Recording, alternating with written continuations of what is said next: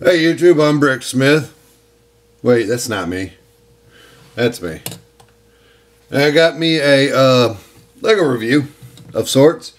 There's the big guy. There's the little guy. Got this for Christmas. One of many poly bags from my Secret Santa. Thank you very much.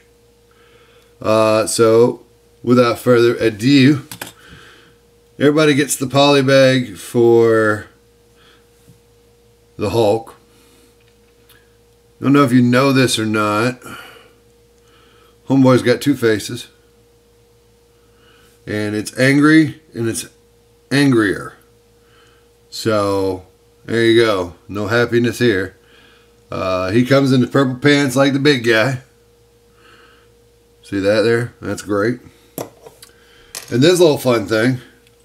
He comes with a little ATV, four-wheeler, whatever you want to call it. It's fine with me.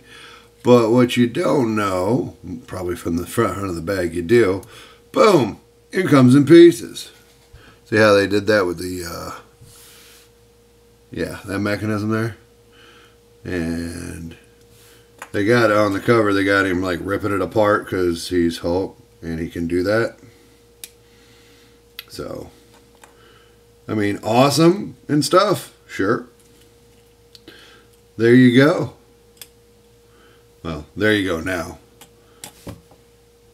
You can't see that. There you go. I got the no teeth version out right now because it's not that bad. Big Hulk's got turkey leg because he could eat. Anyway, I'm Brick Smith. That's been my review on that. The Hulk poly bag. I think it's a Toys R Us exclusive. Check it out.